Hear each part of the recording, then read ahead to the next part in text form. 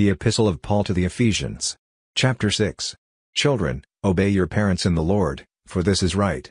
Honor your father and mother, which is the first commandment with promise, that it may be well with you, and you may live long on the earth. And, you fathers, provoke not your children to wrath, but bring them up in the nurture and admonition of the Lord.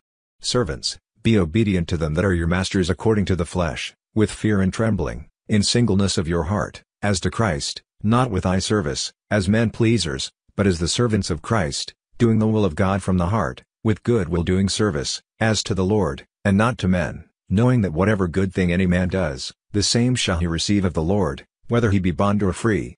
And, you masters, do the same things to them, forbearing threatening, knowing that your master also is in heaven, neither is there respect of persons with him. Finally, my brothers, be strong in the Lord, and in the power of his might. Put on the whole armor of God, that you may be able to stand against the wiles of the devil.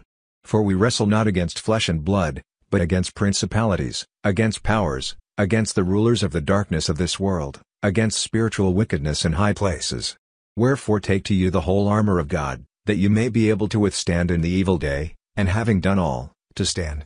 Stand therefore, having your loins girt about with truth, and having on the breastplate of righteousness, and your feet shod with the preparation of the gospel of peace, above all, taking the shield of faith, with which you shall be able to quench all the fiery darts of the wicked.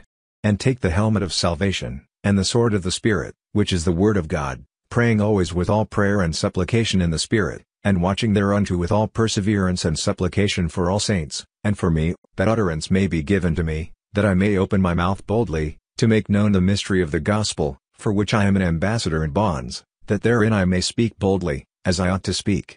But that you also may know my affairs, and how I do, Tychicus, a beloved brother and faithful minister in the Lord, shall make known to you all things, whom I have sent to you for the same purpose, that you might know our affairs, and that he might comfort your hearts. Peace be to the brothers, and love with faith, from God the Father and the Lord Jesus Christ. Grace be with all them that love our Lord Jesus Christ in sincerity. Amen.